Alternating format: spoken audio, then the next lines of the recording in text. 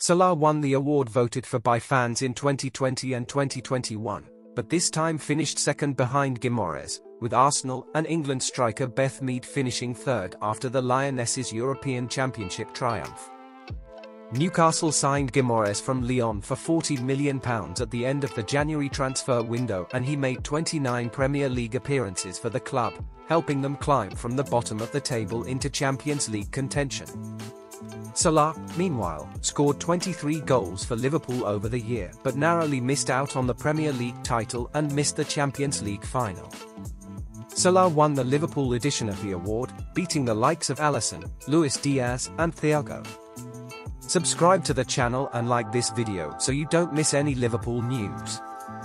Newcastle United manager Eddie Howe has cast doubt on his side's chances of securing Liverpool transfer target Enzo Fernandez.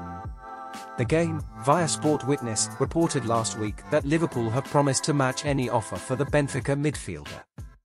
Fernandez was named Young Player of the tournament after helping Argentina beat France to win the World Cup on Sunday. Asked about the 21-year-old, Howe said, via mail, "I am aware of him and I know him. But I think the transfer fee can be quite erratic." Agreements with the likes of Guimaraes, Alexander Isak, and Sven Botman suggest Newcastle can compete for some of Europe's top talent. But Fernandez's £103 million termination clause could even put him out of the Magpies' reach, even if most of them are owned by Saudi Arabia's public investment fund. What do you think of Enzo Fernandez coming to Liverpool?